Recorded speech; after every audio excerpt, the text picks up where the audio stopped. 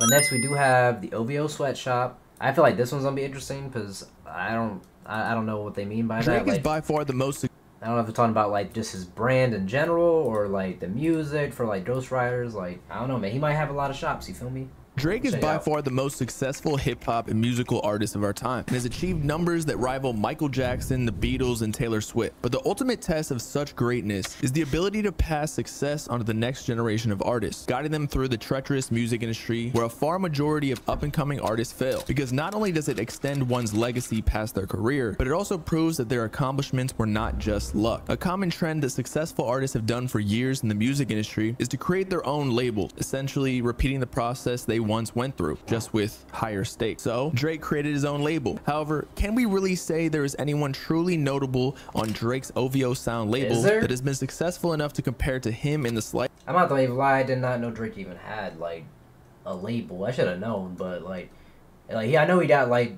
an actual shop and shit like that. I actually seen one of the stores before. And their clothes expensive, you feel me? But like, I didn't know he actually had a label with artists. Like, that's interesting. I wonder if anybody actually landed any songs or anything I heard. Given his level of commercial success and connections, shouldn't it be easier for him to pass the torch to his artists, or is he holding them back on purpose to eliminate competition from his home city of Toronto that breeds new and fresh sounds? Perhaps he just doesn't have time to devote to his artists' careers while he remains supreme. Today, we find out. Drake was actually in these artists' shoes only a decade ago. He was signed to Cash Money, Young Money Records joint venture led by Lil Wayne and Birdman, alongside Nicki Minaj, Tyga, and other soon-to-be superstars. But he individually was branded as the next rapper to take over Lil Wayne's spot as the best rapper alive. Lil Wayne took Drake under his wing, utilizing all the connections and pull he had in the industry to spotlight his music to the world, not to mention jumping on multiple tracks as a feature right after signing. That's all he really needed, the cosign. And years later, Drake has obviously done Lil Wayne justice with the risk he took on him. Drake's contract with Young Money Records would expire, and he would have to decide if he wanted to sign to an entirely new label for an exorbitant amount of money, or start his own label. Because while his relationship with Lil Wayne was still intact, Wayne and Birdman's relationship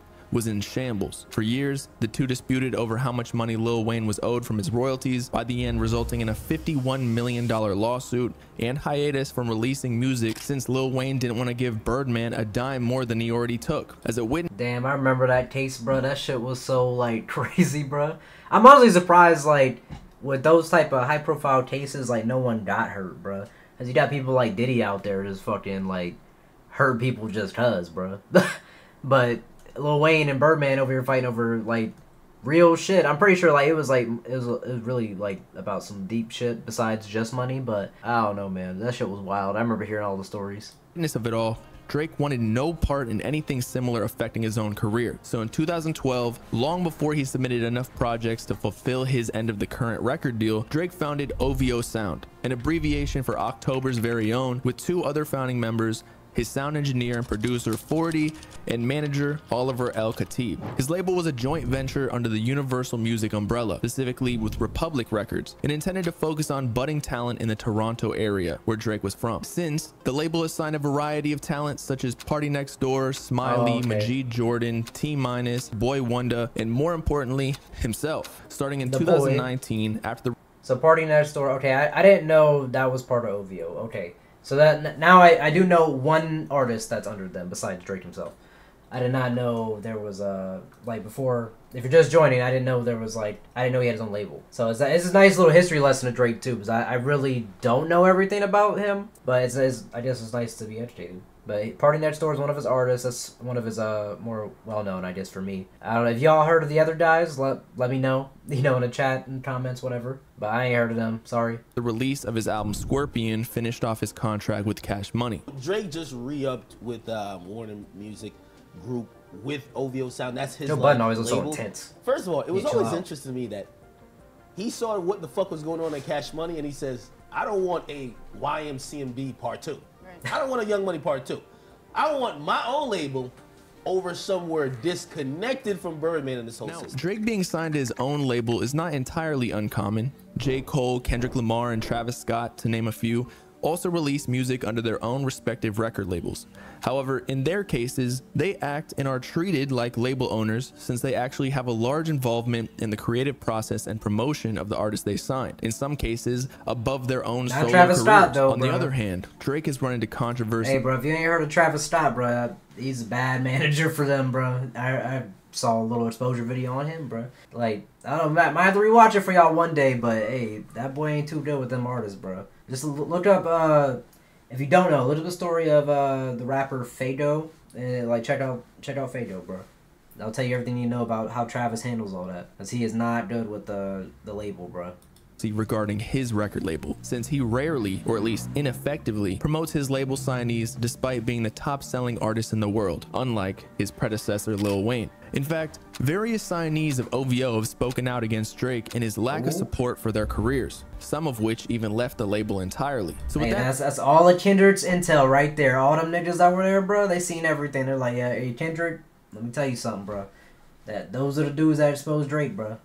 That being said, the question that comes to mind is, why and how does Drake run a major record label if he's not really fulfilling his role of taking their careers to the next level? The answer is darker than you may think. The OvO Sweatshop is a term that surfaced from various Reddit posts and coined by DJ Academics in his Twitch live streams and past talk show Everyday Struggle. The conspiracy describes how Drake allegedly exploits and/or neglects the artist in his OVO Sound label in order to maintain his status in the industry. Now, obviously, his business may not be as poor of working conditions as a literal sweatshop, but the term caught on due to how OVO signees would allegedly sacrifice their own careers to write and produce for Drake later on, whereas other artists run music labels, such as Young Thug's YSL, proudly promote and collaborate with his artists. Gunna was so different back then, bro. Not to mention Thug's efforts to help Gunna surpass his own success for the betterment of both parties. Playboi Carti may not be actively advertising his artists in the same way, yet still draws immense attention towards them by associating them with his own brand and label, Opium. And because of this, Ken Carson and Destroy Lonely are undoubtedly among the top upcoming artists in the current generation. As for Travis Scott, he secretly featured Don Toliver within his highly anticipated album Astroworld,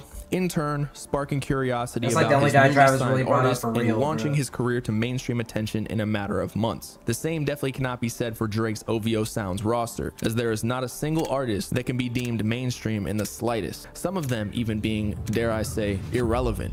I want them to go fucking do what every other label does, which is take some of the millions of dollars they've made and go hire somebody to pay attention to every act signed to OVO, and make sure that there's some more attention paid when they're dropping a project. Partynextdoor was OVO's first official signee as a vocalist and producer. PND was probably the artist who has had the most success as a Drake signee, garnering a cult-like fan base in the R&B genre. However, he has still always been seen as an underdog in comparison to Drake, and many of his fans believe that he could have reached mainstream success if he never signed to OVO. And while PND and Drake have collaborated on a few occasions as artists on the same track, he is also known to be another one of Drake's frequent songwriters like Quentin Miller, such as mega hit Work featuring Rihanna. Now, who knows if the song would have charted nearly as high or at all if he kept it to himself, but at least he would have had the chance at glory that Drake received time and time again. I Love McConan is the artist behind the 2015 hit song Tuesday, and while it is true that Drake hopped on the remix, exploding the song even further, the solo track with just McConan had already been an undeniable success without him. Regardless, somehow Drake finagled his way into splitting the royalties on the solo record as well, not on just the remix. Perhaps the deal McConan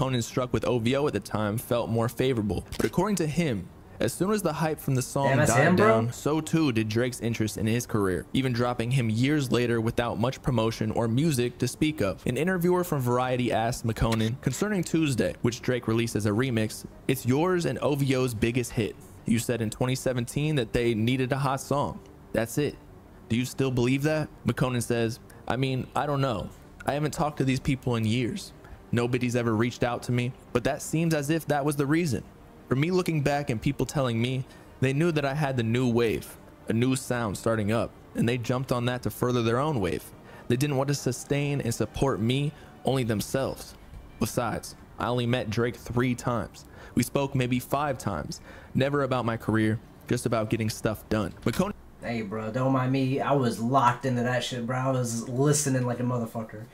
But this I Love McConan shit was crazy, bro. I do remember like hearing the stories about that shit too, bro. Drake did him so dirty, and over his own song too, bro. Like it's man, Drake dirty for real, bro. Be careful out there. If you're like upcoming artist, bro, be careful. His statements in 2021 only strengthened suspicions of Drake's sweatshop operation at OVO. I mean, what label owner, or worse yet, fellow collaborator on the same track with the utmost control of another's career would treat them like that? And with Drake's reputation for Billboard hits every year, it would make sense that he and his managers would capitalize off an already proven song like Tuesday by any means. And it didn't help that when I Love McConan wanted to finally release an album under his new label, OVO, Drake failed to be involved in any of the creative process, let alone promote it in the slightest. McConan further details his frustration with Drake and his label to Fader. This one I got signed. He's all in my face telling me, you one of the greatest songwriters ever, just blowing me up, bro.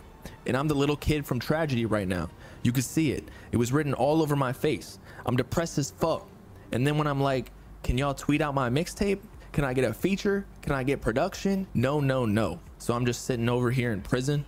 Am I in prison? So maybe OVO Sweatshop wasn't harsh enough of a term with how Drake treated I Love McConan. Because in retrospect, all Drake really did for his career was boost his song Tuesday to number 12 on Billboard, meanwhile taking half or more of the earnings from the remix and the original song. Not to mention steal the sound and wave McConan created for himself as an independent artist to further his own career. Then drop him as soon as his name lost relevance from the lack of promotion that Drake provided. Drake just might be an evil genius. Quentin Miller is a ghostwriter and is mainly known for being involved in the largest blemish to Drake's career. So many times when Drake was involved. However, before this, he was very much the opposite. Still working in the shadows, no one on the outside even knew Quentin was ghostwriting for some of Drake's hit songs. His controversy escalated with the public feud between Drake and Meek Mill in 2015. Hold on, bro.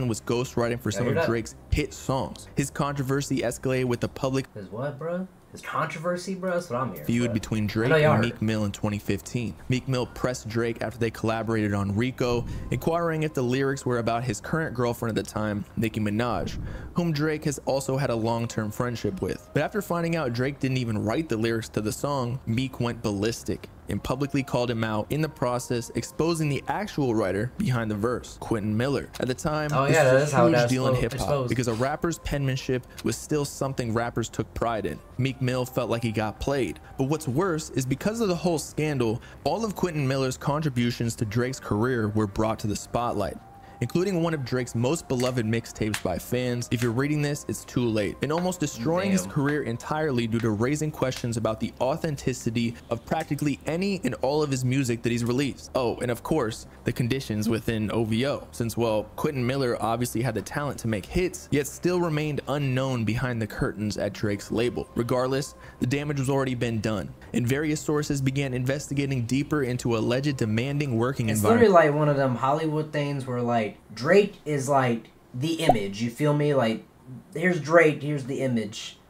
This is the guy they want to put out, and they're like, oh yeah, let's hire these niggas right here. And they're like, alright, you write, and you know, whatever's good we're gonna grab and use. And that's what they've been obviously doing or whatever, instead of like promoting all these people. But they're grabbing these artists that they're like, oh, they basically doing what like Diddy did back in the day. They're like, oh, I hear the sound, I like that, and like, let's grab him or whatever. But they're giving the sounds to their boy, which Diddy did to Biggie too. He did the same shit. It's like, it's just like, it's most likely something that happens more often than obviously just Drake and Diddy, but he's like taking their shit and then giving it to himself instead. But Diddy was giving it to his other artist, his main artist, which was Biggie, back then. But he was like, he stole from damn, bro, I wish I was good with memory, but I'm terrible. But this guy that was like B.I.G. that was rapping and shit like that, he stole his music, his sounds and shit, and gave it to Biggie, so Biggie could be B.I.G. Because like that kid had like, I think like the same name, or like he had the name first, but like his whole image basically copied off this kid, bro. And Diddy stole it all from him, and Drake's basically just doing a Diddy again, but minus the kids this time. He's just doing a Diddy with these fucking people, and he's stealing all their songs. Or not even stealing, they're giving it to him, I guess, because they're ghostwriting, so they're giving it to him. But he's just boosting himself up, and we already knew all this. Like, this is all information that's been exposed for years. But it's just, like, it's crazy to think about, like, he's not the only one that has done this. He's not. But Drake doing this to all his other artists, like Quentin Miller was like one of his best ones, his writer and everything. I don't understand why he didn't like boost them up to like be in the spotlight, because I feel like they can make even more money boosting up their artists, because they're your artists. Lil Wayne did it to Young Money, so why wouldn't you do it to him? But anyway. At his record label, though were unsuccessful in finding any concrete evidence. Years later, during another public feud involving Drake, except this time with Pusha T, Quentin Miller was asked by a fan where his relationship with Drake stood at this point in time. He made it clear that his ties with Drake were strictly past tense, never doing anything with that guy again. I literally don't even care of that to become a thing. We're finished. He's doing him, I'm doing me, point blank. That's it though. Shit dead. Perhaps he was just glad he had finally escaped and wanted no other dealings with Drake after what had transpired. I mean, according to Quentin during his DJ Vlad TV interview, he apparently hadn't seen one back-end publishing check from any songs he wrote for Drake, merely a $30,000 advance when he signed, clearly much less than he deserved. But what most people don't realize is that Quentin Miller was actually signed to another organization entirely, under record producer and publisher Tricky Stewart. And actually, he claimed that Drake and his label would even pay him additionally under the table for Quentin to survive and provide for his family. It's about to change my life, you know? Even though, you know, I was in my horrible publishing situation with Tricky, so I never got a publishing check off of any Drake songs. Wait. You never got a publishing check off of any Drake song? No. I had to feed my family off getting paid under the table in that situation, because Tricky and them wouldn't let me go. The next artist, or rather group, is Majid Jordan. This nigga Drake got millions, probably billions, bruh, and this nigga can't get a few thou wow, bruh. Like, what? That makes no sense, bruh. Like, I understand, like, the whole sweatshop allegation, you still in their music, all blah, blah, blah, blah, blah, but, bruh, you couldn't pay the niggas, bro? Like, at least give them the money, bro. You got the money. Like, you have so much money, and you couldn't give them a little bit, bro? You ain't gonna lose nothing, bro. Give them the fucking money. I thought they would at least get hush money or something, but not even that, bro. How was he getting away with that shit? A Lebanese-Canadian R&B duo, assigned to OVO back in 2013 to assist in the songwriting and producing for my all-time favorite Drake album, Nothing Was the Same. And funny enough, they actually compared Drake's studio sessions to a literal That's why all his albums sleeping sound in different. tents and not being able to leave. They basically put us in a studio, and it was like a studio camp almost. There were tents in there. There were like people flying in. Yeah, make beats. Stay in the dungeon. Don't leave. Like, you cannot leave. Literally tents. Literally you can't tell anyone you're working on this project. Luckily, even with such conditions, Majid Jordan actually received feature credits on Hold On, We're Going Home on the album, in turn launching their career. We're making beats for like a few months, and we eventually get to make Hold On. I write the words over a beat that's produced by this guy, Paul Jeffries, really talented producer, goes by 1985. He also produced Hotline Bling. And then we put it on a USB for Drake to drive home to one night. He drove home, we showed up the next day, and he had tracked it. And they're like, we love this song. You know, this is the one. And 40's sitting there with his arms up in the studio, and he's like, we got it, we've got this. So perhaps camping out of the studio was all worth it for them. Noel Fisher, otherwise known as Detail, pursued legal action against Drake in 2016 for essentially attempting to force him into an exclusive production contract with OVO after their collaborations on Nothing Was the Same, though Detail declined. Soon after, Drake invited him back to his house, giving off the impression that they would still work together, just not exclusively. However, according to Detail's dispute, when he arrived, Drake's bodyguard Chubbs answered the door and assaulted him, allegedly on Drake's orders. The attack left Detail hospitalized for several days with severe injuries, including a broken jaw, requiring multiple surgeries. Detail requested Drake cover the medical expenses, but this time he refused, forcing Detail to file a lawsuit to be compensated for his injuries. Although mysteriously, Detail failed to appear to his court hearing, and consequently, the lawsuit was thrown out. And he hasn't spoken a word of the incident since. But speculation remains that Drake and his crew had something to do with it, such as threatening Detail with even more injuries. Drake referenced this situation in one of his tracks released in 2019, titled War. In a way, Drake really out here bullying people, bro. Like, on some Disney Channel shit. He was on Degrassi, bruh. Confirming that it did happen on his orders. There's something to do with him being when short. Drake isn't successful in signing artists. artists. Oh yeah, Drake was just bullying him because he's short. That's literally all. He told Chubbs to beat him up because he's literally fucking probably a short guy. That's literally it.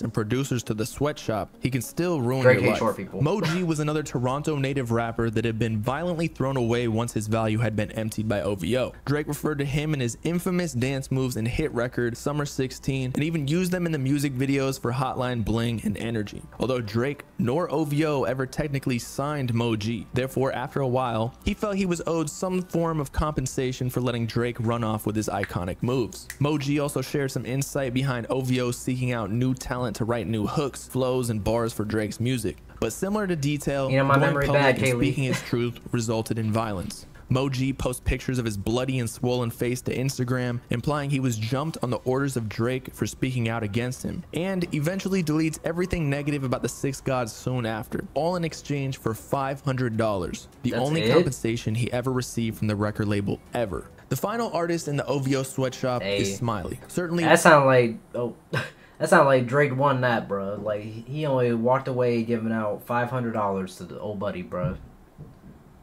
That's insane, bro. Drake criminal, bro. One of Drake's most questionable decisions due to Smiley's, let's say, unorthodox flows. It's trash. I just have to say it.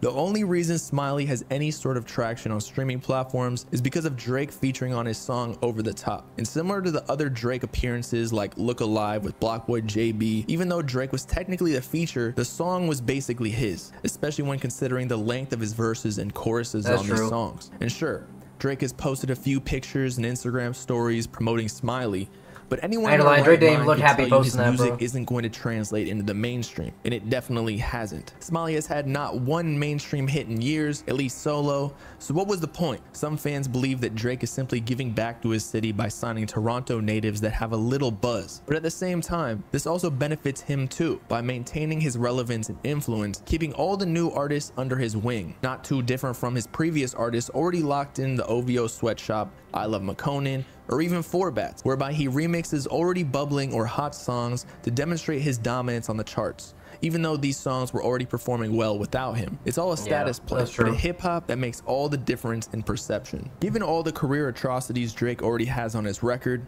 a few artists were smart enough to think longer term, what exactly it means to be signed to a superstar artist with literally no successful artists under his label. These artists saw past the guaranteed money behind giving up their own artistry to continue Drake's, and in some cases, the coveted Drake feature that could set them up for life. But is that really what they wanted? The Weeknd is the most listened artist in the world in 2024 on Spotify, but regardless, before his rise to extreme fame, he was a relatively unknown Canadian R&B artist and songwriter assisting Drake with his early projects. Drake discovered his music in 2010 and had 2 of his songs posted on his October's Very Own blog. A year later, The Weeknd released his debut mixtape, House of Balloons, and started working with Drake on his upcoming album, Take Care. And while The Weeknd appeared as a feature on the songs Crew Love and The Ride, he was also credited for songwriting contributions on a few other tracks like Cameras, Shot For Me, among others. In 2013, The Weeknd told Complex, "I gave up almost half of my album.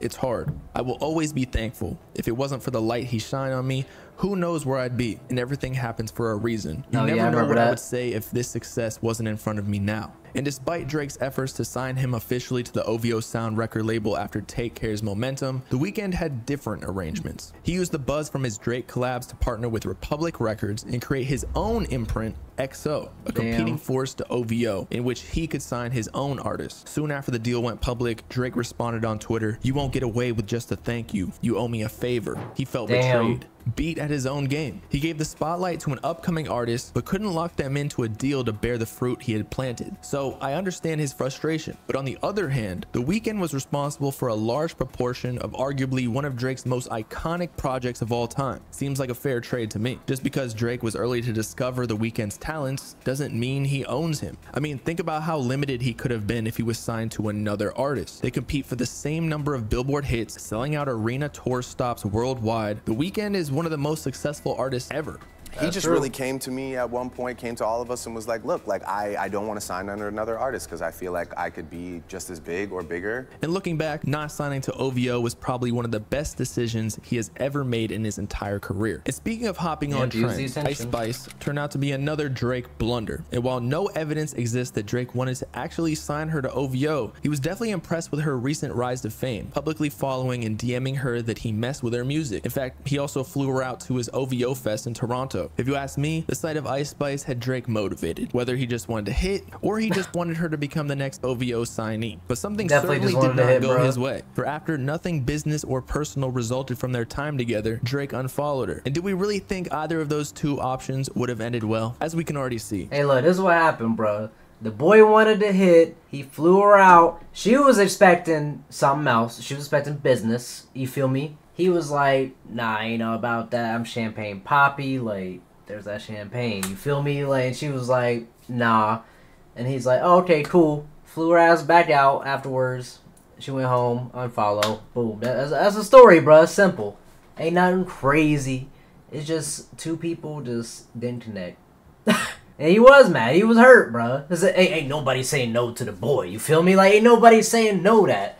For all the dogs, ain't nobody saying no. You feel me? But no, she said no, and he was like, unfollow. Like, he was, you know, he was just upset, bro. That's all it was, bro. She's doing just all right on her own with he wasn't munching enough. Also, we need to give credit to Ice Spice's team that have protected her from all controversy and have allowed her to make all the right moves in the industry. After all, they were smart enough to refuse whatever Drake may have offered. Bro. Bryson Tiller seemingly blew up out of nowhere with his SoundCloud hit "Don't," that eventually made its way onto every hip hop, R&B, and pop radio station. Expectedly, Drake offered him a record deal, but Bryson Tiller turned it down. He was conflicted on possibly the biggest decision of his entire life. Does he sign to Drake to potentially be overshadowed, or simply because OVO lacks the infrastructure to support any artists other than Drake? I mean, Bryson Tiller had already signed to 2 independent labels before, and neither of them worked out. But signing to RCA Records, he would have had a whole team. He talked to 40 about it. Even 40 was like, this is not a bad deal from RCA, so we just did it. Bryson Tiller decided to take his odds as a solo artist without the help of Drake. And whether or not his career has panned out greater in comparison to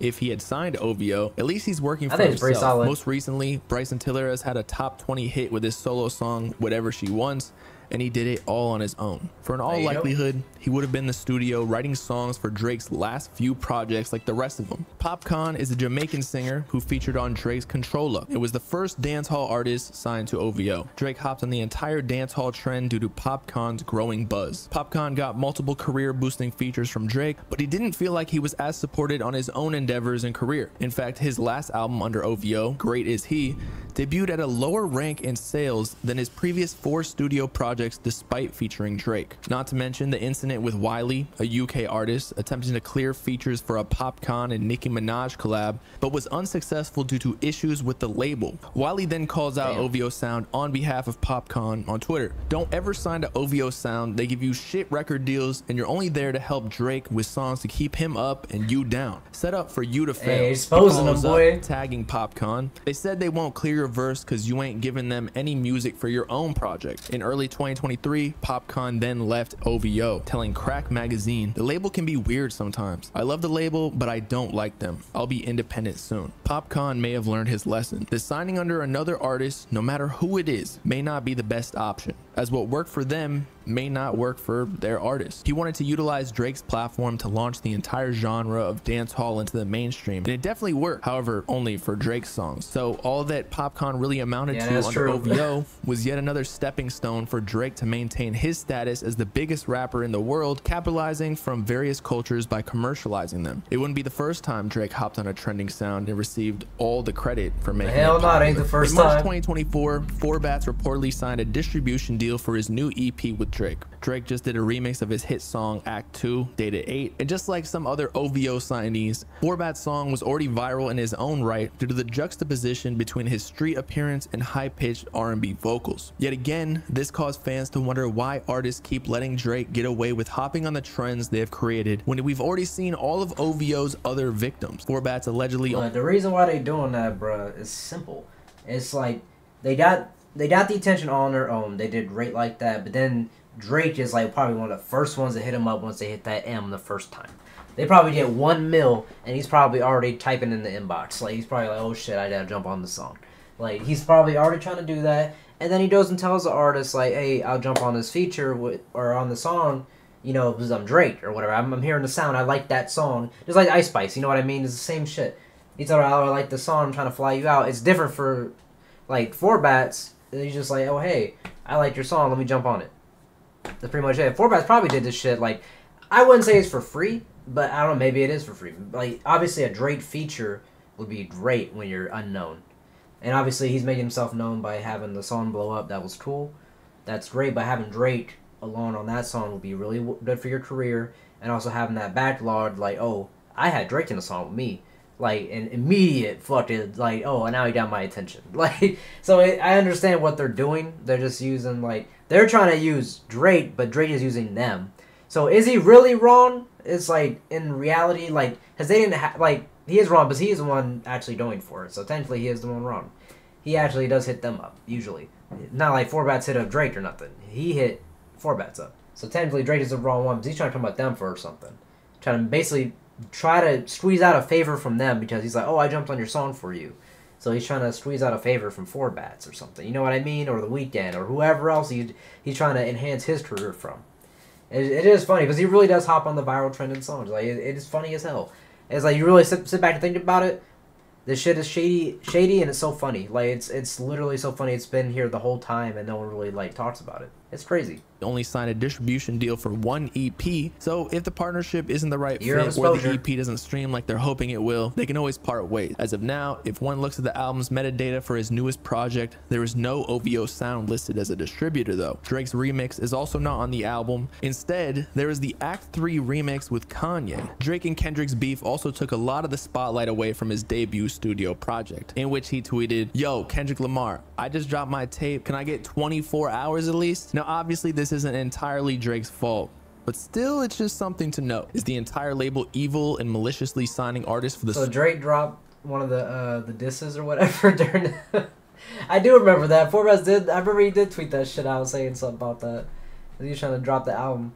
But yeah, he did like immediately kind of like lose buzz. Like, cause don't get me wrong, his music's still like, it's still good. You feel me? Like 4Bats still has good music, but he did lose his buzz or whatever because Drake, I guess that whole Drake shit didn't like pan out or whatever, like Buddy was saying.